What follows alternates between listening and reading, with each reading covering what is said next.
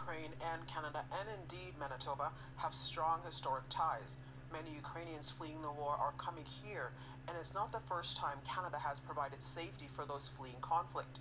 CBC's Karen Pauls visited Dauphin, a city that has provided homes to Ukrainians over the generations and is stepping up again. This construction site is far away from Mariupol, Ukraine, and the fishing ship Alexei Vlasov was working on when Russia invaded last February. And all this is war in our city, because right now from huge city they are totally destroyed. After meeting up with his wife and 2 children in Romania, they made their way to Dauphin in western Manitoba.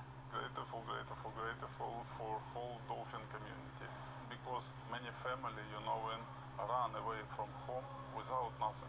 Dauphin was settled generations ago by Ukraine.